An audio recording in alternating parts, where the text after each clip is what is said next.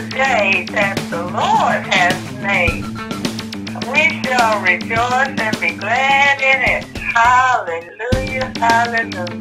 To God be the glory for all the good things he's done in our lives. Hallelujah, praise the Lord. I don't know about that one. That's deep by itself. They wanted us to see from their view, and then you even said that view wasn't even, they knew that view wasn't true. No, they knew that. Yeah. It was just a way of skewing the information to the people. To the people, to the masses. To not look a certain way. Yeah, don't look at that. Don't look at it. Don't look at that. Even Satan disguises himself as an angel of light. You know, so deep, giving a different perspective. Yeah. So the thing is that here, the Genesis 3, these are the people who had those two sons that we're going to talk about. And God told them, he said, who, first of all, like we stuck on that for a second, but it's basically a spiritual removal. They basically saying the presence of God was removed from them, technically, because they ran from the presence of God. And it's interesting that man continues to run from the presence of God, especially when they do wrong, right? That's what people do. Oh, yeah. People like to do things in darkness. I think in Genesis, John 3:16 was talking about not that chapter there. He said that man loved darkness rather than light, so that their deeds will not be, exposed. And here, these people, God told him, he said in verse 10 and verse 11, and he said, who told thee thou was naked? And apparently it's not the devil that's telling you naked. It's this knowledge that you acquire of good and evil, that you was naked. And then he asked the question, because see what I'm saying is that answer you gave me caused me to ask you to answer this other question. Yeah. Hast thou eaten? This is verse 11, people, as you keeping up. Hast thou eaten of the tree? Where look, oh, you got that part of there too? There was a direct answer, and then there was an answer he gave. Direct answer was yes. But the answer he gave, that woman,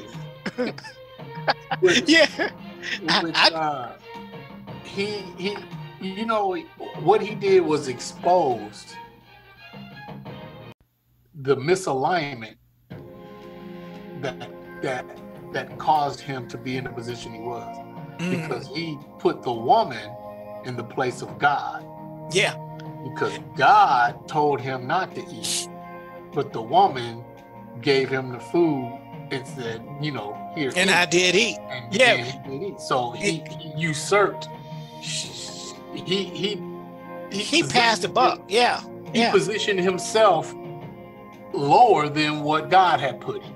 And people, I'm gonna come off the slide for a second, but I want to show something you just said. That if you catch it, I know you caught it, and maybe other people didn't catch it. But look, he asked a question again in verse 11, and he said, "Who told thee thou was naked?" We got that part right. And we said that comes from our knowledge of good and evil. And then he told us, he said, "Has I eaten of the tree?" Now that's the question, Brother Addison. But you didn't? What I didn't catch you say was, whereof I commanded thee that thou shalt not eat. Yeah. You see what I'm saying? I'm saying that's a critical component too, isn't it? Yeah. You asked something. We want to establish that you did eat. Yeah, he told him you could eat. He told me you could eat anything, right? But except for that tree right there, right? But what I really wanted, he narrowed down the commandment itself. I commanded, and look, people said that this was a commandment, right? Mm-hmm.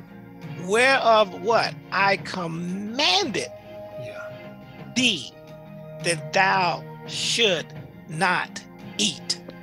He wanted to make sure that was clearly understood too, right? You did something. That's why I'm asking you. My point is that Brother Allison, he didn't answer that. You see what I'm saying this? Because you said there and said, he said, like you say, he immediately went into the excuse, right? Yeah. He said that woman that thou gavest me, and I'm gonna pass her, you gave her to me, and she gave it to me. She gave what is, and the man said, the woman who thou gavest to be with me, she gave me of the tree, and I did eat. And God said, son, I asked you, did you eat of the tree? And then I said, of the tree that I commanded you not to eat. You are not addressing the answer. I'm talking, it's not the fact that you had it already. I told you not to do that. I got that part. But what did I tell you? Are you tracking? You know how you did when you was in the military. What did I tell you to do? Yeah. It doesn't matter what somebody else told you, people. And now I'm gonna come off the slide because I'm gonna throw this at people. This is a good point. Who told you? You ready? Check this out. I'm bringing up to modern day and as well as history. Who told you to kill that man? Or to beat him the way they beat him. Yeah, and I'm gonna go all the way back from the history of man, right? I'm just talking about history in itself. I gave you 10 commandments anyway, right? Let's talk about this. We're gonna talk about when the law came, right? But the laws are out there for a long time, different types of laws. I told you thou shalt not kill. I told you that, right? Are you tracking where we're coming from? I'm talking about now we're going to talk about people who did the slave trade, the people who did slavery, the people who sitting there, cops, and they're killing people, and people killing people. No, there's no excuse, period. Thou shalt not kill. Who told you?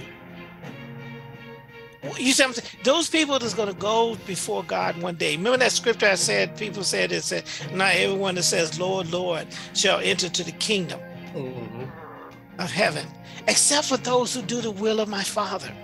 People, I'm going to change the title. This when I edit this, I'm going to change the title because this is what we've been focusing. We're stuck on something for right now. Yeah. Is what did God command you to do concerning thou shalt not kill, thou shalt not commit adultery, thou shalt not covet your neighbor's wife or his children or his maidservants, or, thou shalt not bear false witness, Brother Addison.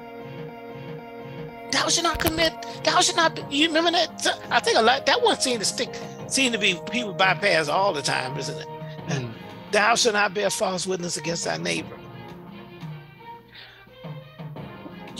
Who gave you, can I ask this rhetorical question to you, but I like you to, maybe you can explain it for people.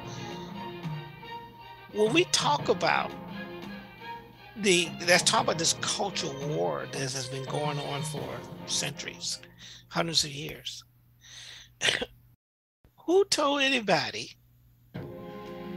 that these commandments that he gave people were not in effect when you killed people, even today? Whether you're a cop or you're a gang member or you just a person, and yet you will still profess that you know him? How many people who died in the Civil War? Because somebody was talking about that the other day. Who told you to kill your brother? Who's teaching you now to kill your brother or to hate your brother? Because the scripture said that he who hates is a murderer, and no murderer has eternal life abides in him. Who telling you today to teach your child to hate? Who's telling you today to go ahead and lynch somebody or kill somebody? Who in the hospital people? Brother Addison, I was talking, that's another thing that was bothering me the other day, is how is it that the mortality rate of African-American women, death at birth, giving birth, when everybody's 99% sane? How could the imbalance be there, right? Yeah. So anybody who called himself a doctor or a nurse. Just like those EMTs with Tyree. Remember them? They didn't, what they fail to do? Render aid. Their job. Come on now. And I wonder how many other people from a racial component are not doing their job. And then still think that they're going to go before God and say, look, I did all these great things for you. I became a doctor and I did everything to my ability to save the lives of individuals. Except for those people that, don't mean nothing to me. So I should be still good to go because I'm giving you an excuse, just like Adam gave an excuse. This woman you gave me. How many people gonna think Brother Isaac gonna say the pastor told me? My mama told me. Yeah, they're gonna do that. They're gonna do it. Everybody, listen to me. You're gonna do it. You're gonna sit there, and I guarantee every last one of you gonna sit there and say, my mama told me, my daddy told me, my pastor told me. And that's why I think that's why he's telling us in the scripture, it's 2 Timothy 2:15, study to show yourself approved unto God. You think they need to read that for? Do we need to show it to them? Yeah. I think so, because I think maybe some of y'all gonna, I think many of them gonna sit there and believe that they're gonna have an opportunity to go and lie before God. They're just gonna feel they're going to skew the truth. Oh, give me one. Yeah. Yeah. While he's gone, people, I just want to be able to show the fact is that in 2 Timothy 2:15, for this series, this discussion is talking about for Sunday. I was trying to get into this culture war that's still going on with Cain and Abel, and trying to reconcile that and say that many of you, I think you're going to go to heaven knowing that you have taught your own children to hate people and done bad things. It's so important for you to study for yourself, because so many pastors, so many ministries, so many people, even the people that you love, just keep passing on rhetoric after rhetoric. Because it's 2:15 says, study to show thyself approved unto God. Not approved unto people, but unto God. A workman that needeth not to be ashamed, which is interesting. They weren't in Genesis chapter 2, that verse 25, they were naked, they were not ashamed because they had a relationship and they were doing what they was told to do. They became ashamed when they violated what God told them not to do. So he's saying, if you study to show yourself approved unto God, a workman that needeth not to be ashamed, rightly dividing the word of truth, because it's the issue sometimes. People are not dividing the word rightly. They divide the word wrongly. Dividing the word of truth wrongly. And the reality is that means you have a right way of doing something opposed to the wrong way of doing something. So I thought that was interesting in itself, what we was covering, man, so far. And we're going to wrap it up with my topic, Brother Addison, when you come back. But everybody, the edited version, because the live version, you couldn't hear me at all for the first second. But the topic, and I'm gonna wrap up with this chapter, which is the Cain and Abel culture war. It says right here, we're going to teach the gospel Yeshua way. And some people have asked what Yeshua means. Yeshua means, in the Hebrew word, the name of Christ. Christ's name is Yeshua. So that's what we're saying. So we teach in his way, and that goes with John 14:6. Jesus said, I am the way, or Yeshua said, I am the way, the truth, and the life. No one comes to the Father but by me. So therefore, we should teach his way. Amen. And one of the things is we're talking about is Cain and Abel. Started in Genesis chapter 4. What happened between the first two people born from Adam and Eve, and where they had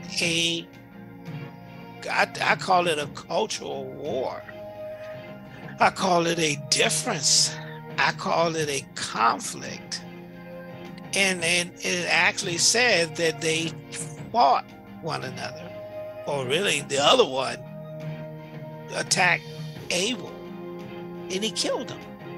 And these were the first two human beings. We're talking about brothers who grew up together as children, and they killed each other. And that's what we want to talk about. The fact is, are we still doing the same thing in 2023, to include what happened with Tyreek, that happened in 2023, right, Brother Asa? That happened in 2023. Did also what's going on with the war and conflict between Ukraine and Russia, and all the other atrocities that is going on throughout this world, So there's a cultural war. We just saw a video last, I don't know if I said that to you, where there was some Catholic church, some ethnic group called, white Europeans were spraying the blackface of a girl, and then using all kind of, slang remarks on that, about black people, So they were doing a blackface. And while Florida governor wants to sit there and say, I want to move all these things that make your children feel bad, I like to know where your children got that information from. To feel bad? No. The blackface thing, right? They said it was Black History Month. Did you see that video? It was a news clip. Huh? What do you think? They didn't get that from school. That school don't teach that. Yeah, blackface. Right. They sat there and told us, said, now that you're gonna wash my laundry, basically saying is, we're gonna paint you blackface, and then we're gonna treat you as if you were a slave. And you're like, wait a minute now. How did you, of all the things being Black History Month, that's the only thing you can think of about African Americans being slaves? Is that what you don't want to, the thing about Black History Month is talking about the contributions that we have done. So if your mindset, if you're teaching your children, I guess I'm trying to say, if you're teaching your children, if you're not teaching your children the right way, how do you expect them? Why wouldn't you want the school to teach the right way then? Because you're not teaching them the right way. You're teaching them hate. Hate is not, it doesn't happen automatically. It has to because somebody's teaching them something. You know what I mean? So that's why I'm calling it the cultural war. That must stop. We're killing each other. And people don't think that it's just a black and white issue. We fight each other. You got history in Europe where they fought each other. You got France and England, Germany, and all those things. They fought each other. They were the same color people. You got people in China. One man, what do you call it? One China? How many millions of people was killed in China? Russia. Stalin. How many people were killed? The killing field in Cambodia. They look the same. So don't you dare think that a color is the root cause of wars, of cultural wars. It's not. If everybody in this world was the same color, you still have conflict. You'll still find a reason. Cain and Abel found a reason. Well, like Cain did anyway, right? That's what we're going to talk about. Cultural war in 2023. So I just want to go, let's milk that one chapter and let's close out, okay? Because we talked about it last week, but we didn't actually cover it. Okay. I did talk these scriptures real quick. We talked last week about Genesis. God made man. He didn't say he made a brown man or a white man or a black man. God made man. We're all human beings. And nobody didn't get that. That's what you are. You're human beings. It says right here in Jeremiah 17:5, thus says the Lord, cursed be the man that trusts in man. Meaning if you trust in your flesh, you trust in another man that's telling you something contrary to the word of God. Just like Eve, just like Adam sat there and said, this woman you gave me this fruit. I didn't tell Adam, I did not tell, we just talked about it, right? I did not tell.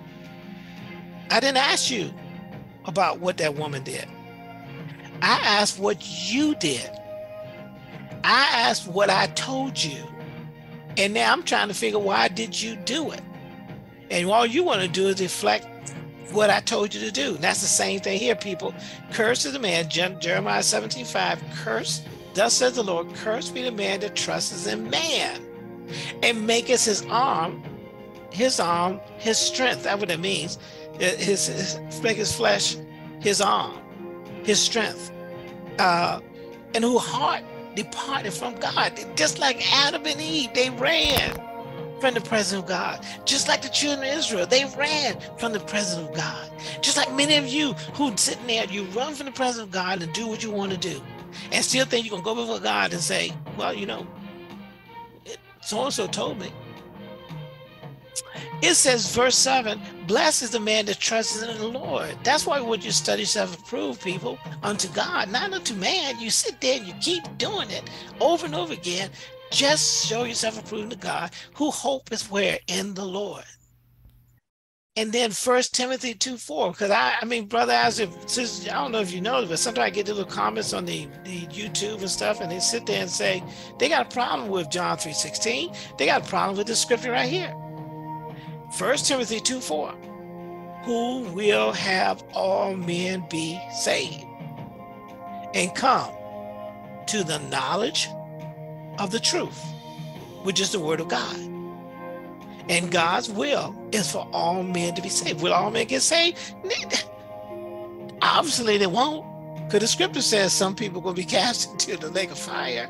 But the point is that it's not his will for people to not be saved. His will is for all of us to be saved.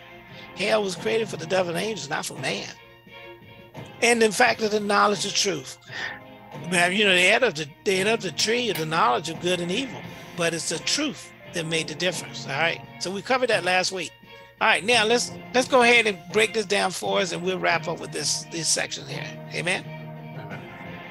What you got? Genesis 4:1. And Adam knew Eve, his wife, and she conceived and bare Cain, and said, I have gotten a man from the Lord. Mm-hmm. And she again bare his brother Abel. And yes, Abel sir. was a keeper of sheep. Mm-hmm. But Cain was a tiller of the ground. Okay. And in the process of time, it came to pass that Cain brought of the fruit of the ground an offering unto the Lord. Yes, sir. And Abel, he also brought of the first of his flock and of the fat thereof. Mm-hmm. And the Lord had respect unto Abel and to his offering. Okay. But unto Cain and to his offering he had not respect. And Cain was very wroth, and his countenance failed. Now you want to break that down for us, though? What's going on here? Well, obviously, to begin with, this is a time that God had put forth, I believe so, that he had taught Adam and Eve about offerings. Right. And sacrificing. Yeah. For the sins. Yes, sir.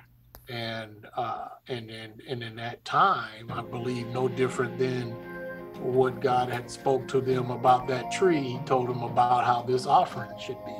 Yes, sir. And that there had to be blood to cover the sins. Mm-hmm. And so I'm pretty sure there was a process and a way of doing this. Yes, sir.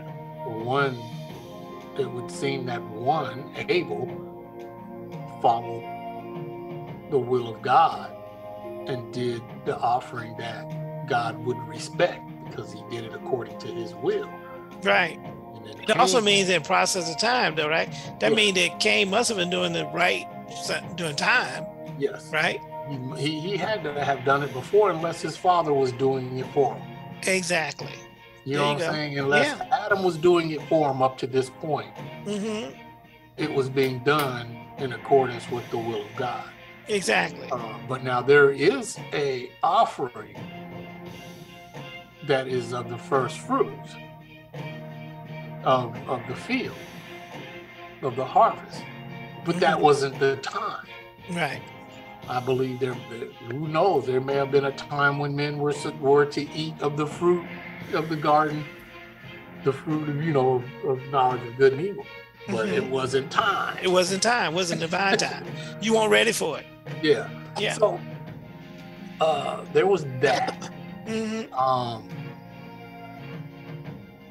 And also something that stood out. And this is, Adam knew his wife, and she conceived and bare Cain. And she said, I have begotten a man from the Lord. So when God put Adam to sleep and took of his body and formed Eve, but after he ate, he said, that woman that you gave me. Right. Yeah. I just noticed that. They knew that it came from him, but it was of the Lord. Yes, sir. Yes, sir. So no different with Eve, knew that this child came from her, but it was from the Lord. It's from the Lord, yeah. Good point. Don't know the time, the age difference between these brothers. Nope. So we don't know how much older Cain was than Abel, but we just know that Cain was older than Abel. Exactly. He probably helped raise the boy too, didn't he? Yeah. So he had to have known the process that was put in place by God for them to perform these sacrifices. If Abel knew, then we must believe that Cain knew. Cain knew. If the second child knew what to do. Yeah. Yeah. Yeah. So in the process of time, he decided to do something different. Yeah. So because his offering had no respect, he became wrong. His countenance failed. And yeah. Look up that. What's that? Continent? Continents. Well, I mean, I can bring that up real quick. Let me see here. This is the day that the Lord has made. We shall rejoice and be glad in it. Hallelujah, hallelujah. To God be the glory for all the good things he's done in our lives. Hallelujah, praise the Lord. Love you.